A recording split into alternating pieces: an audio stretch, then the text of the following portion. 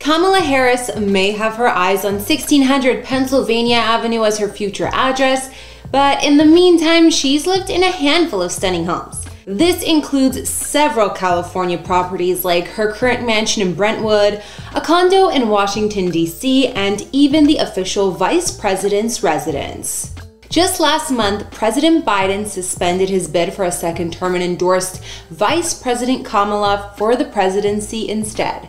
If Kamala ends up taking home the title, she'll move her stuff from #1 Observatory Circle, the VP residence, to the White House. Kamala Harris's early life and career started in California, where she served as the District Attorney of San Francisco and later as the Attorney General of California. During these years, she lived in a few different charming homes across the state, from LA to San Francisco. In fact, her one-time loft in San Francisco, which spans just over 1,000 square feet of space, is now an Airbnb property where you can stay at. Kamala's sunny San Francisco loft was located on the top floor of Boutique Building in the South of Market neighborhood, and she bought it back in 2004, the same year she became the first ever female district attorney in San Fran. When Kamala was elected to the United States Senate in 2016, she moved to Washington, D.C. to represent California on the national stage. In the nation's capital, she purchased a condo offering her a convenient and comfortable home base close to work. Upon her election as vice president in 2020, Kamala moved to #1 Observatory Circle, the official residence of the vice president. Located on the grounds of the United States Naval Observatory, this grand home has been the residence for vice presidents since 1974. #1 Observatory Circle is a Queen Anne-style house known for its elegant architecture and lush surroundings. The home gives a spacious and secure environment for Harris and her husband Doug Emhoff to host official events and entertain guests while keeping their personal privacy. With President Biden's recent endorsement of Harris for the presidency, she might soon be setting her sights on the most famous address in America, 1600 Pennsylvania Avenue. If elected, Harris would move from the vice presidential residence to the White House, a transition that would mark a historic milestone in her career. But let's not get ahead of ourselves here. Kamala may work in Washington, D.C., but she still owns a stunning home in the upscale Brentwood area of Los Angeles, California. Kamala's husband, Doug, purchased this property in 2012 for $2.7 million, but it's said to have gone up in value to at least $5 million since then. She and her husband, Doug, who's an entertainment attorney, actually bought the 3,500 square foot house 2 years before they got married. Doug financed the home with a Wells Fargo loan and later transferred it to a joint trust after their marriage. Brentwood's a trendy neighborhood known for its celeb residents like Gwyneth Paltrow and LeBron James. And Kamala's mansion here features 4 bedrooms, 5 bathrooms, and a private pool. However, details about the style of her house remain scarce as images have been blurred out on Google Street View. In 2017, when Kamala became a U.S. Senator, she purchased a stylish condo in Washington, D.C. for $1.7 million. Located in an upscale building, the Westlight in the West End neighborhood, her condo spans 1,700 square feet of space. Her unit here offered 2 beds and 2 baths, and it gave Kamala a place to balance her demanding Senate responsibilities with a private retreat. Features of the Westlight building include 24/7 concierge services, a pet washing station, and a high-class fitness center with all the modern equipment, even Peloton bikes. Not to mention, it boasts DC's only 25-meter heated rooftop pool, giving residents a perfect backdrop to check in or out with the rest of the world. In 2021, Kamala sold this condo at $1.85 million, making a profit on the sale. Of course, being vice president, Kamala and her husband also have enjoyed living in one of the official residences. Located on the grounds of the United States Naval Observatory, this grand home has been the residence for vice presidents since 1974. #1 Observatory Circle is a Queen Anne-style house known for its elegant architecture and lush surroundings. The home gives a spacious and secure spot for Kamala to host official events and entertain guests while keeping her personal privacy. Located 2.5 miles from the White House, this 9,000 square foot, 3-story Victorian home is situated on a hill. The vice president's residence occupies just 12 of the 72 acres. The grounds also feature landing areas for the president and vice president's helicopters Marine One and Marine Two. The compound even houses the U.S. Naval Observatory Master Clock, known for maintaining time with a precision of within 10 nanoseconds. Historically, vice presidents lived in their own homes, but as it became increasingly difficult and expensive to secure private residences, the need for an official VP home arose. In 1974, Congress authorized the refurbishment and transformation of this property into the official home. In the Queen Anne style, which the home is built, there are round turret rooms and extensive wraparound porches. The expansive grounds give plenty of space for entertaining. And during his 8 years as vice president, George H.W. Bush hosted 900 parties at this very home. The sun-filled solarium was Joe and Jill Biden's favorite room in the house for the 8 years that they spent living there. Now, each former vice president has added their personal touches to the property, and Kamala has likely done the same. George H.W. Bush installed a horseshoe pit and a jogging track. Dan Quayle added a swimming pool, and Dick Cheney, well, he was widely believed to have built an underground bunker after 9/11. Kamala and Doug infused elements of California into the home when redecorating. Their designer Sheila Bridges used a neutral color palette with bold accents through the home, like a pink library. While the exact number of rooms in this stunning mansion is unknown, it's estimated that there are at least 30, each with its own unique character. Kamala is known for her love of cooking and often spends time in the kitchen preparing meals for family and friends. Her home spaces reflect her personal style and interests, with elements that highlight her heritage and love for art and literature. Harris's homes are often full of art and photos that celebrate her Indian and Jamaican roots, showing her pride in her diverse background. While renovations were underway at the U.S. Naval Observatory residence, Harris and Emhoff resided in Blair House, located just across the street from the White House.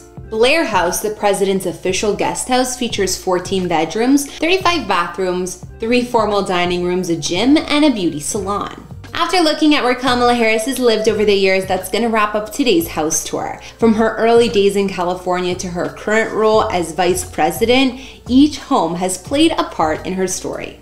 As she continues to work on her political career, her homes have given her not just a place to live, but a sanctuary where she can recharge and prepare for the challenges ahead. Thanks for watching. I'm Kara the Vampire Slayer. Follow me on Instagram to chat, and I'll see you in another video. Bye. Tim Walz, the vice president candidate and governor of Minnesota, might soon have new neighbors in Minnesota. A house listing appeared on Zillow at the edge of his property in Mankato. The home, priced at $379K, is located on Oak Knoll Boulevard, sitting on a 10,000 square foot lot. Built in 1931, this property features original oak wood floors, an exposed patio, a fireplace, elegant interior arches, and an updated kitchen. This home in Monaco is where Tim lived prior to moving into the official residence for the Minnesota governor, or next door to here. The residence serves as the official home for the first family and functions as a state ceremonial building. This was listed on the National Register of Historic Places in 1974. The governor's residence fulfills 2 key roles for the state, providing housing for the governor and the first family, and it hosts various state ceremonial events. Tim Walz is known as the current governor of Minnesota. Born in Nebraska, Tim has had a diverse career that spans military service, education, and politics. Before his political career, Walz was a high school teacher and a member of the National Guard, where he served as a command sergeant major. His military service included deployment to the Iraq War, which has greatly influenced his perspectives and his policies. Walz's political career began when he was elected as the U.S. Representative for Minnesota's 1st Congressional District in 2006.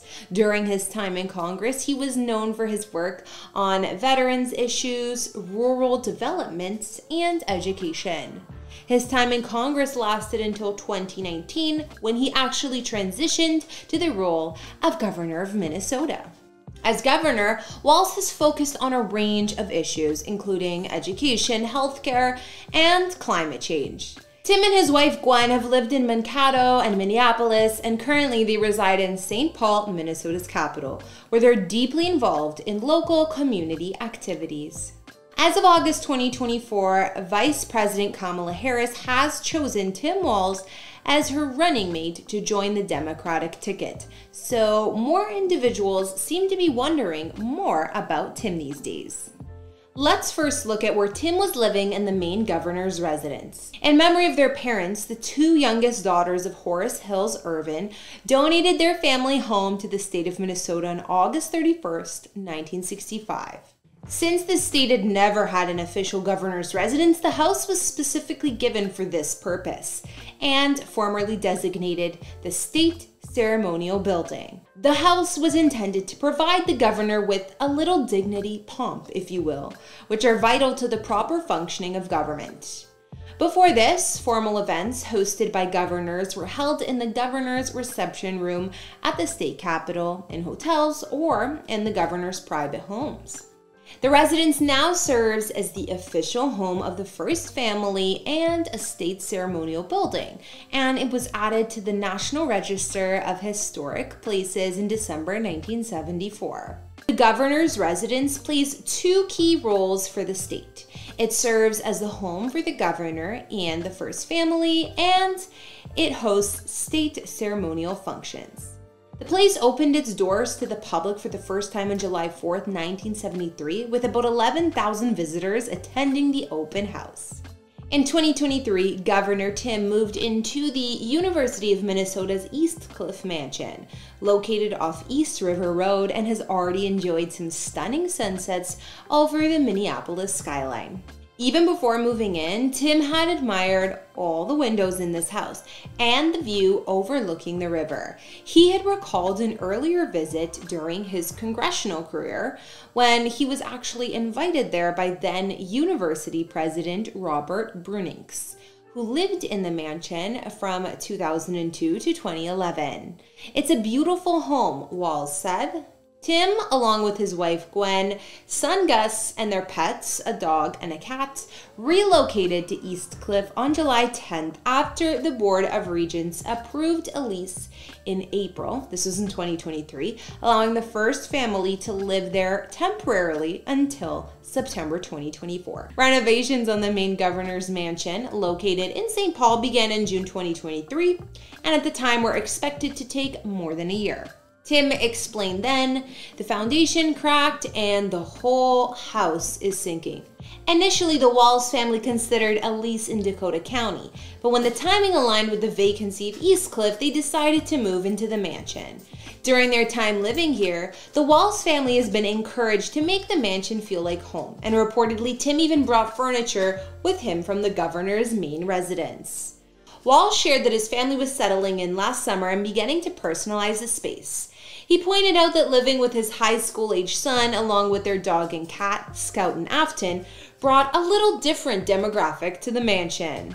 The home is designed in the Georgian colonial style, and over the years, the house underwent various renovations, but there was still some wear and tear over the years. In 1988, extensive repairs were initiated, but unforeseen issues caused the costs to double. The main house covers 10,000 square feet, with the entire property, including the carriage house and summer house, totaling 20,000 square feet. The property, which sits on 1.6 acres, is valued at an estimated $3.1 million. Despite the temporary relocation, Tim planned to continue hosting traditional gatherings like Halloween trick-or-treating and decorating the house for Christmas, as they would at the governor's residence. Where do you think they'll be hosting these holidays this year? Before living in the official governor homes, of course, Tim also owned a home elsewhere in Minnesota, and reportedly he still does. Recently, it was reported that the vice president candidate Tim might soon have new neighbors at his home back in Mankato, Minnesota, which is the home that he owns. He recently noticed a property listed on Zillow right at the edge of his own. The house, located on Oak Knoll Boulevard, is priced at $379,000 and sits on a lot just over 10,000 square feet. Built in 1931, this property offers original oak wood floors, an exposed patio, a fireplace, elegant interior arches, and an updated kitchen. Described in the listing as a captivating 3-story colonial home, the house features original oak wood floors, a cozy wood-burning fireplace, charming archways, and numerous modern updates that add to the allure. This neighborhood also boasts a variety of amenities like the nearby Rasmussen Woods, the scenic Red Jacket Trail, and Dotson Park, which is just a short walk away. For today, that'll wrap up our look into the homes of Tim Walz. Thanks for watching. I'm Tara the Vampire Slayer. Follow me on Instagram if you'd like to chat, and I'll see you all another time. Bye!